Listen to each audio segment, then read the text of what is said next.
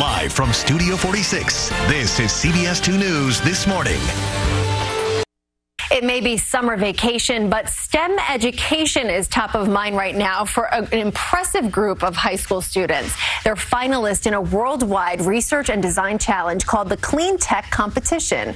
The winner will be announced this week at Stony Brook University on Long Island. Here to tell us more is Dr. Rayanne Havasi, along with finalists Audrey Shine and Danielle Kelly. And Audrey is a reigning champ. Good morning to all of you. Good morning. How are you? I'm great. Thank you for being here. You girls are going to explain a little bit about your project in a moment, but first, Doctor, let me start with you. For just a reminder, when we talk about STEM education, what exactly is STEM?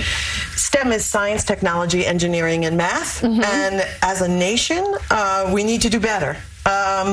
When we take a look at what kids around the world are doing, really kids in the United States are not selecting STEM careers to the extent that kids in other parts of the world are.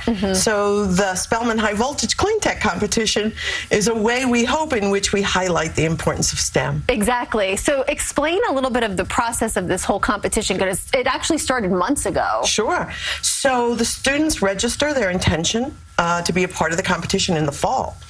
Then they submit a paper in the spring. And we have papers from around the world. And you said you had 600 papers. Right, from 39 different countries. And we have judges from around the world who judge these papers. So the top 30 teams are selected as semifinalists, and then the top 10 are announced as the finalist teams who will come together next week at Stony Brook University to compete for the winning prize. And luckily, we have some local finalists, Audrey and Danielle. Explain a little bit. You brought some of your models. Tell us what your project is. So in essence, our project worked to improve the performance of hydrogen fuel cells as modeled here. And with inputs of only hydrogen and oxygen gas, fuel cells enable a reaction that produces electricity, and water is the only byproduct. And this makes them one of the cleanest sources of energy out there. And so in our project, we worked to incorporate graphene oxide, a versatile chemical substance, into layers of the fuel cell. And one of the reasons why we chose to incorporate graphene oxide is because I had worked with graphene in my past experience. And through that experience, I learned that graphene is the world's strongest material to this day.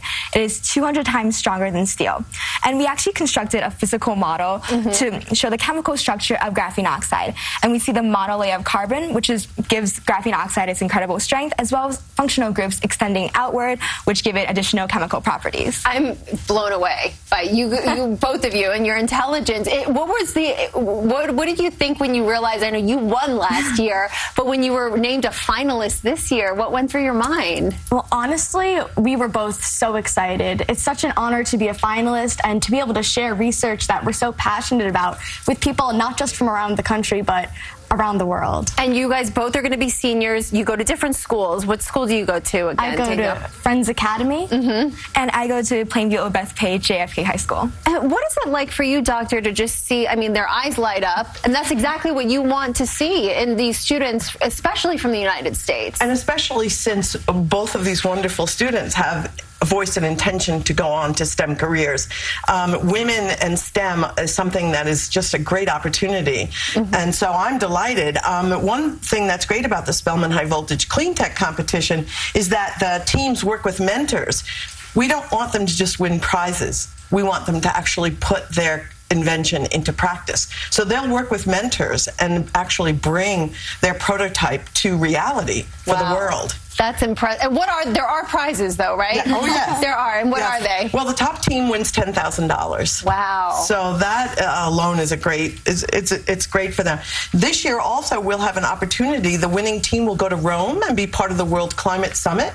They will be the first high school team ever invited to the World Climate Summit. So come on. I know. Good luck. We're rooting for you guys. Thank you so much for coming in. And the public can come out on Thursday, right, to see the finalists. Yeah, absolutely. All right. Well, good luck. We hope that you guys win. Thank you so much. Thank you for coming in. We really appreciate it. And again, the competition finals this Thursday at Stony Brook University. Cindy, over to you.